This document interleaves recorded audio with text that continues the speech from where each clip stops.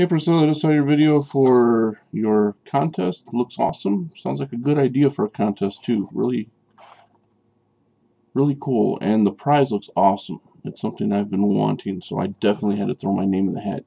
I had to throw my name in the hat no matter what, just because it's your contest. But we're going to see if the DVD gods smile upon me.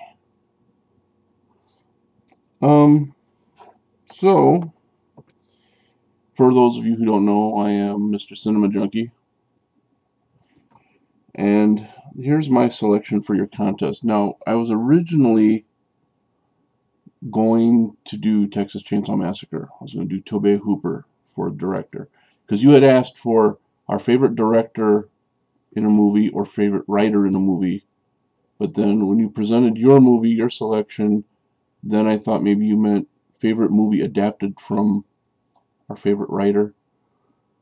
Anyways, I was going to do Tobe Hooper, Texas Chainsaw Massacre, because I thought he did a lot with a little in that movie. The only thing is that I'm saving that one for Alphabet of Awesome, and I don't want to have to do it twice. Then I thought Carrie, Stephen King's, an adaptation of Stephen King's story. But then I thought, I never really read the book Carrie, so that would be kind of unfair. Lo and behold, I found something that covered both. And this is what I present to you. Salem's Lot, an adaptation of Stephen King's story directed by Tobe Hooper, or Tobe Hooper, depending on who you are. I say Tobe. This was a made-for-TV movie, and when you watch the DVD, you can tell where the commercials kind of went in. They kind of do these weird pauses, and then they fade back into the movie where it's like, you know, a commercial should have gone there, but for its time, and even for now, I think it stood the test of time as far as vampire movies go. I mean, that is an awesome looking vampire. I don't care. Nosferatu style vampire. Okay. Very sinister, very dark, creepy, atmospheric, maybe a little dated in some parts, but still very, very cool. I saw this movie when I was a little kid. I saw it on TV. And I happened to see it when I was visiting family out in Texas. The area we were in is like south of San Antonio.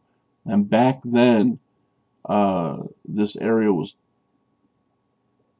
devoid of like pavement and street lights. It was very dark and very dusty.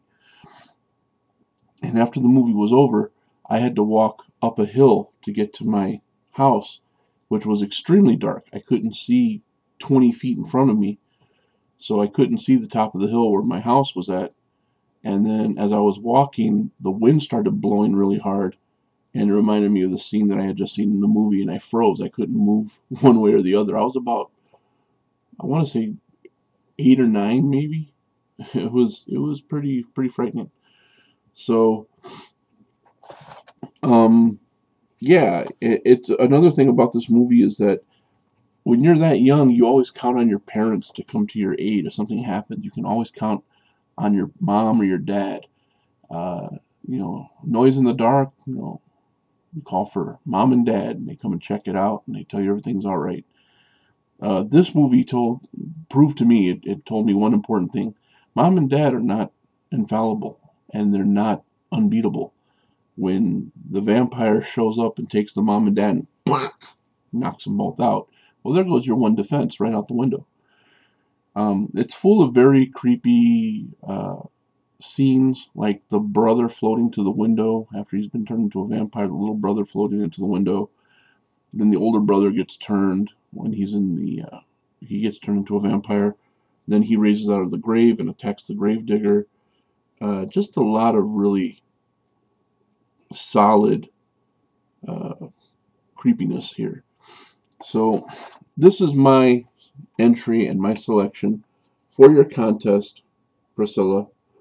It's Salem's Lot, an adaptation of Stephen King's story directed by Tobe Hooper. And thanks for the opportunity to enter your contest, and good luck to everyone else entering.